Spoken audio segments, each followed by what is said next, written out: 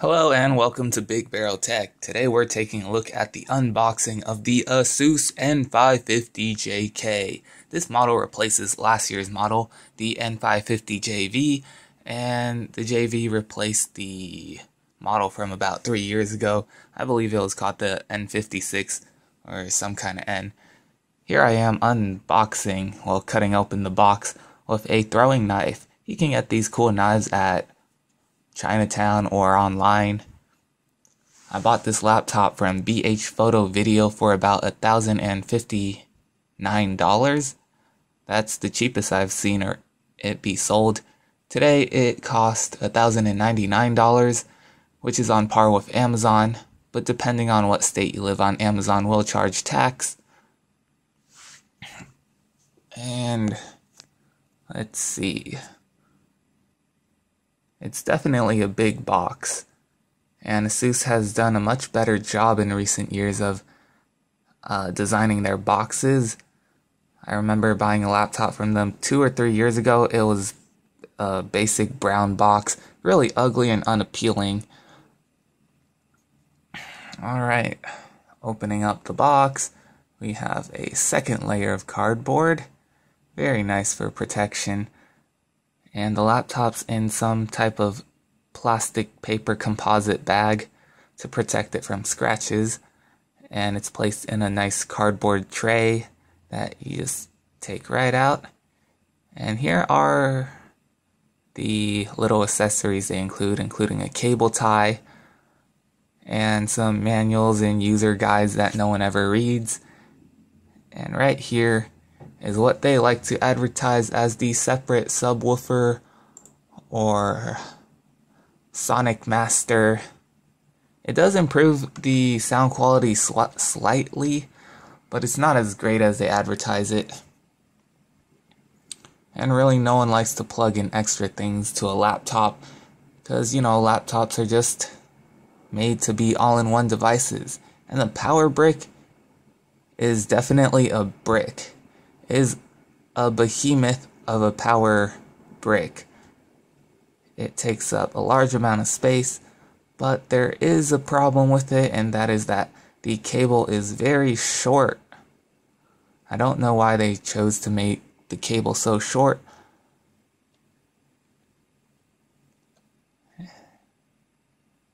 And this laptop does come with one of the most powerful processors, a 2.4 GHz Intel Core i7-4700HQ processor, which is part of the Haswell family.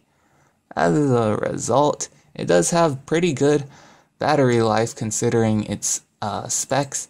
You can get about 4 hours out of this doing just basic things like word processing or web surfing.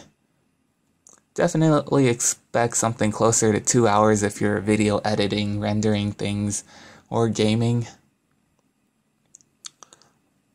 And this laptop also has a dedicated graphics card, which is a NVIDIA GeForce GTX 850M. Very powerful. Good enough for almost all the new games, maybe not at Ultra. And the keyboard here is very nice. Some people don't like the silver on silver color. Add on the fact that the backlight is also silver, and people say that there's literally no contrast. But as you can see, there's very good contrast between the letters and the actual keys, unless your vision is not the greatest. And of course, if you turn on a backlight during the day, you won't be able to see it. Here on this side, the CD drive seems to be popping out a little bit. It was a pretty big concern for me initially, but after a closer inspection, you can just pop it right back in. It's just because Asus seems to have a quality control with this. Someone else on their Amazon review talked about how their CD drive stuck out a bit, but it's just because the faceplate isn't snapped onto the actual CD drive yet, and if you just add a little pressure, it'll just snap right back in.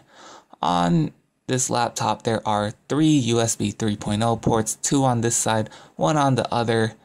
There is also a mini display, HDMI, Ethernet, the extra audio port for the subwoofer, which is a 2.5mm, I believe. And the screen is a 1080p display with a matte finish on the inside, but of course the glass makes it glossy, so there's no getting around that. And here the laptop isn't starting for some reason, and after plugging it in, the power light came on. Definitely a sigh of relief considering how much this laptop costs. At the time of this review, which is mid-2014, this laptop definitely has one of the best values for the price. So if you're looking for a powerful laptop for back to school, this is definitely a laptop to consider. I chose this one over the Lenovo Y50 simply because this looks better and has better build quality than the Y50, and it's cheaper. The Y50 cost about $300 more for the touchscreen version than this laptop. The only bad thing about this laptop is that the included hard drive is a traditional hard disk, which runs at 5400 RPM. Although it is 1 terabyte, it's terribly slow. One of the nice touches is that the Asus logo does light up. But unlike the Apple ones, no one really makes cool decals for Asus. Here we are, waiting forever for the laptop to start, and here we go. This is the Windows 8.1 64-bit setup.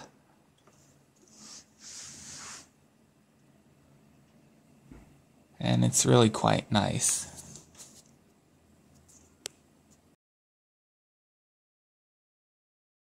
If you like this video, please remember to thumbs up and subscribe for more tech news and opinion. Thanks for tuning into Big Barrel Tech.